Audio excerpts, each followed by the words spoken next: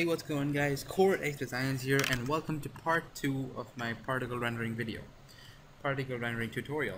So in part 1, if you guys watched it, we created a FumeFX I don't know, simulation, which goes like this. So as you can see, that's the simulation going on here.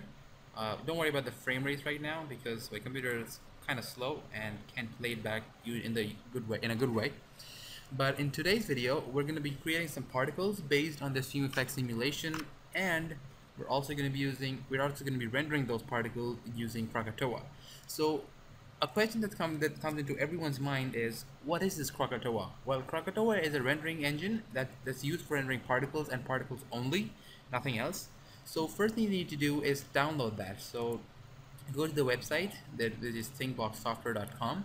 Go to the Downloads tab and download a trial version of the Krakatoa MX 3ds Max particle renderer. Now, the limitation of this is that it does watermark your renders if they're above a certain point, but I'd highly recommend everyone to buy this because it's a really great piece of software. Okay, so right in here you can see that we have our simulation there, so we can go ahead and open up the UI. So you guys must be, if you have experimented with this, you must be pretty comfortable with FumeFX now. So I'm just gonna go ahead and really quickly play this back for you guys. So as you can see, that's looking really cool. Okay, so now let's go ahead and try to create some particles. So what we're gonna do is click on this create tab, go to my geometry shapes or geometry thing, then go to particle systems and create a PF source. You can create it anywhere in the scene, it does not matter. Okay, so I just created it there, doesn't really matter. And then what we're going to do is click, and while having this selected, go to the modify tab and click on particle view.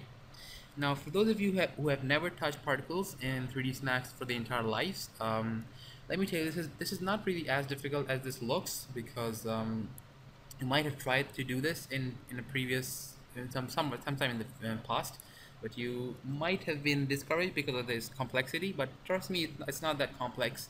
And if you guys don't have an idea about particle view, I'm just going to tell you something, a short thing or something like that. So what particles are basically small meshes, and they're created based on events. So this is event number 1, in which we have the birth, position. These are the properties of this event. So like the particles, what they have is they get born in event 1. They have the position, speed, rotation, shape, and defined using event 1. And then we can have another event in which we have another particle burst, so that we have 2 births at the same time. So I'm not sure if I understand, if I can explain it to you guys in a good way, but if you're not comfortable with this, just follow me along and you should be pretty good. So I'm just going to go ahead and right click, delete this entire event 001, and instead of that I'm going to create a FumeFX birth event, and I'm going to be linking this from here to here, so we have a link there. And we're also going to be needing FumeFX follow in this. So I'm just going to go over everything now. So what FumeFX birth does is it creates particles based on the FumeFX simulation that you did. And what FumeFX follow does is, if you see here, we have some small descriptions. FumeFX follow operator moves the particles through the grid in the same way it did with smoke and fire. So that's pretty self-explanatory, and I hope you guys can understand that. So now what we're going to do is go to FumeFX birth, click on this pick object, and click our FumeFX dialog, and then go to FumeFX follow and do the same thing. So now 3ds Max knows that it needs to create this, this particle system knows that it needs to create particles based on this particular FumeFX simulation. So now if we go into display, change that from ticks to dots, this makes it easier to work with. You can see, okay, if you wave right, you can see that we have some particles going on where the smoke should have been. So if you go ahead and play through that using really slowly, you can see that we have some really cool looking particles going on. Pretty cool. So, but the problem is, if you try to render this out right now using V-Ray, it won't render. I mean, it might. Okay, so that hangs. Okay, so right now, if you do it using V-Ray, you get smoke, but this is not the look we're after. Maybe you are after this look, maybe you are after only the smoke, but I'm not. So what I want really is these kind of glowing particles and all that cool shit. So we're gonna change that. Now, in order to do that, we need to change our renderer from V-Ray to Krakatoa. So how do we do it? So it's really simple. Just go to this Krakatoa menu here, click on set Krakatoa as current render, and you can do it asks you to save the previous render settings. You can hit yes or no, doesn't really matter. I'm just gonna hit yes here, and you're gonna see this crazy looking dialog box open up. Now this does look really complex right now, but don't worry, we're not going to be even using half of these things to create the render that we saw here, this one. So now if you try to render this out, I'm just gonna make a good position and then hit render. So it's just gonna take some time to update the particles, but the actual render of Krakatoa is really fast.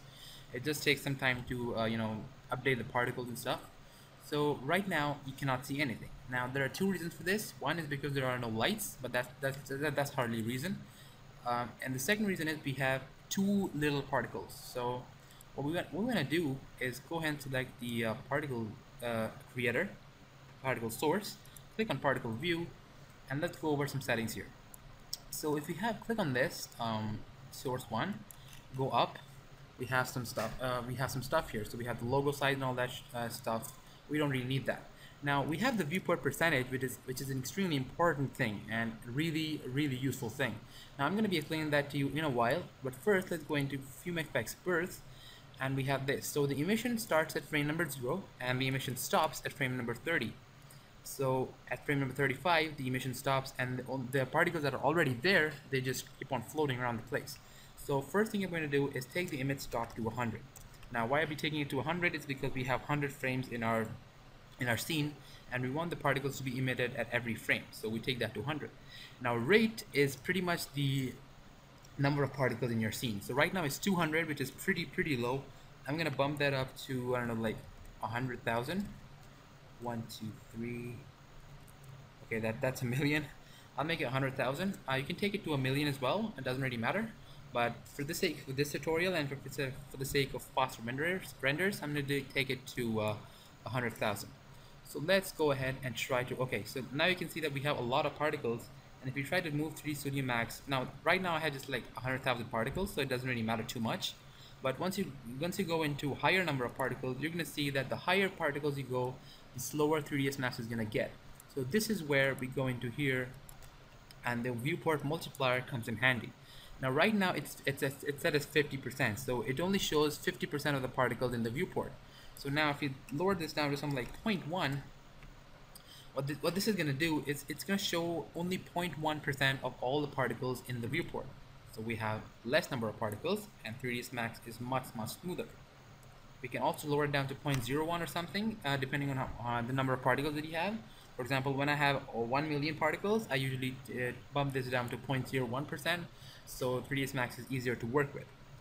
Okay, so forgive me if you didn't understand any of the things. I might have gone too fast, but don't worry, don't hesitate to leave a comment down below, and I'll be sure to answer that. So let's go ahead and try to render this out now. So it's going to take some time to update the particles. That's the thing that takes some time. It actually shows up somewhere here, but this is blocking it right now, so I can't show you guys. If I try to move it, it's gonna hang. So I'm just gonna pause this video right now and return when it's done. Okay, so it's done. Anyways, so we have this, and we still cannot see any particles. Now what's going on? Why didn't we see any particles? Because if you go into Krakatoa now, we can go ahead and turn on force additive mode and turn on motion blur for the particles. And we have that. So let's go ahead, go into a higher frame number, and hit render. Okay, so as you can see, the render was extremely fast because the particles have been cached once. So as you can see, we have some cool looking blue particles here, and the reason they're blue is because the particle thing here, let me open this up for you guys. This is blue right now. So we can change that color if you want to. You can make it dark blue or red, doesn't really matter. But we're going to be going over that in a minute. So if we go take it to red, it's going to make red particles. Okay, so one thing that I'm noticing right away is if we go and look at this, the particles are much more clearly visible in this than in this. We just have like a big red chunk of mass. And the reason that's happening is because the particles are too dense. So in order to reduce that, we can go ahead and open up the Krakatoa Render. By the way, if you close it by mistake, you can always open it up by going to Krakatoa and bring Krakatoa to front. I'm just going to open this up. And we can go ahead and change the density exponent here. So right now it's 10 to the power minus 1. We can change it to 10 to the power minus 2, and particles are going to be less dense, and of course the render is going to be better. So now, as you can see, we can actually make out some particles here. If we decrease the final pass densities even more, something like 1, and then render it out, you can see that the particles are even more visible now. So I'm just going to change this to like 3 or something, and that's going to do for now. Okay, so right now it's not looking pretty, but trust me, it will in a while. So okay, let's go ahead and close this for now. Okay, so we have that. Now one question that I am gonna get, I know that, is how do I change the color of this, and how do I make it look even better? So if you hit M to open up your material editor, and on a new material slot, I'm just gonna create a quick material, red material, open up particle view, and in this I'm just gonna go ahead and grab a material static onto this, take the material static, I'm gonna click on that, and in here click and drag this material onto this, make it an instance, make sure, hit OK, and now hit render. So now it looks like nothing's changed, but actually it's not rendered yet. I'm just gonna wait for some time. So as you can see, we have we didn't notice any change, but trust me, something changed. Okay, so the next question that I am gonna get, okay, so if you go ahead and have a look at all this, you can see that the particles, well, are looking pretty darn cool. Okay, so now if you go ahead into particle view, yeah, so these are pretty much the basic settings that you need to do in order to create some cool looking particles. Now, one question that I know I'm going to get is, how do I change the color of these particles? I mean, in this video we see that the particles change from red, it's from orange to green, and then to blue, and then to purple or something. How do I do that? Now, the way you do that is by hitting M to open up your material editor and creating an animated material. So we go back to frame number 0, and to make stuff easier for you while working, what you can do is turn off particle emission and particle flow. So this crashed my system, I guess, sometime. Okay, what you can do is go into your PF source and uncheck enable particle emission, and that's going to make stuff easier for you. Now we're going to go ahead and creating an animated material. So we hit N to start auto key, and we have a red material right here. So I don't know, go to frame 30 or something, and then go ahead and change the color of this. So if you see, we have an animated material that goes from red to blue. So you can do the same thing. I'm going to go to 65 or something and change it to purple or something, and then go to 100 and change it to green maybe. Okay, so we have an animated material that goes from red to blue to purple and then to green. So what you want to do next thing is click on this particle thing, click on particle view, and we need to make one last change before we can actually start to see that change of color.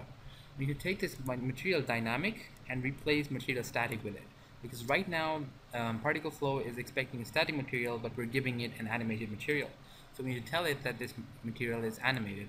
So we can turn off auto key now and click and drag this onto this, make sure it's an instance, hit OK, and then let's go ahead and start to finalize the render. So I'm going to hit Control C to create a camera from the view, and you can see that this is the camera that we just created. So we can hit C here to see what the camera is looking there. And let's go ahead and go over some settings here. So I'm going to make it 1280 720, and everything else looks cool.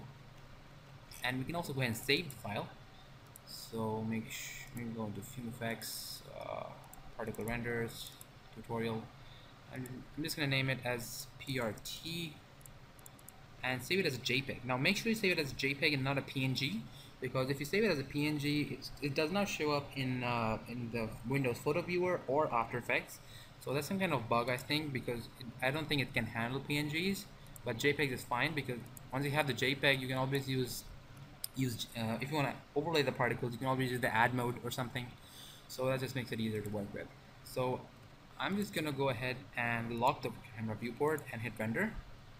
So just gonna wait for it to render.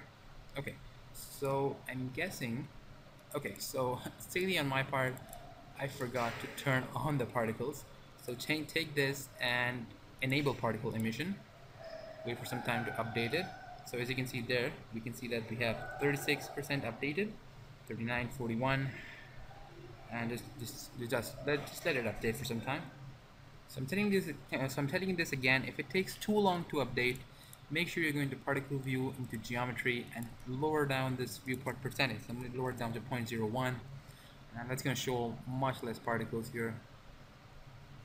Okay, and we also have a render multiplier right below the viewport percentage. So if you want to render, so we always want to render out 100% particles, of course. So yeah, that's useful. Okay, so we can close this up now, and we have much lower particles. So let's try to render this out now and overwrite the files. So as you can see in there down below, we have 20% updated. So after it updates, it's going to be really fast. The render thing. The render thing is actually really fast. The only thing that takes time is the PF source update. So I'm just going to pause the video and return when it's done. And you can see that it's looking really cool. Okay, so eventually what we're going to do is go ahead and go ahead to different frames, and we're going to have different colors at different frames depending on the material that we just created. Okay, so there are just a couple of things more that I want to tell you guys before I leave. Is if you go into this particle view, hit particle view, we can actually go ahead and increase the birth number to 1 million or something, and that's going to give it a much more polished look. But of course there are going to be 10 times more particles than right now, and hence the render is going to be really slow. I mean, the render is not going to be slow, the particle updation is going to be really slow. So make sure you keep that into account. And my computer is really slow right now, so I don't want to crash it.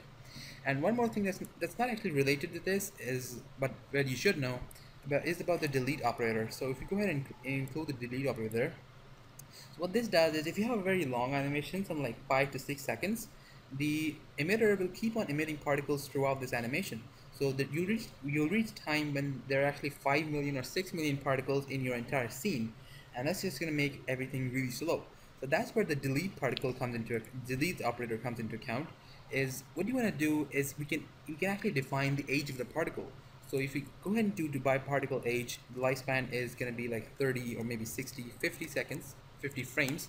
So each particle is going to be alive for 50 frames. So it's going to be born, it's going to stay there, stay put for 50 frames, and then it's going to die for, and I don't know how to explain it, but it will die after 50 frames with a variation of plus minus 10. So it may die after 51 frames or 48 frames or 57 frames, but that's just the life of the particle. So that just makes the particle die. I'm not sure if I'm explaining it the correct way, but yeah, you get the idea basically.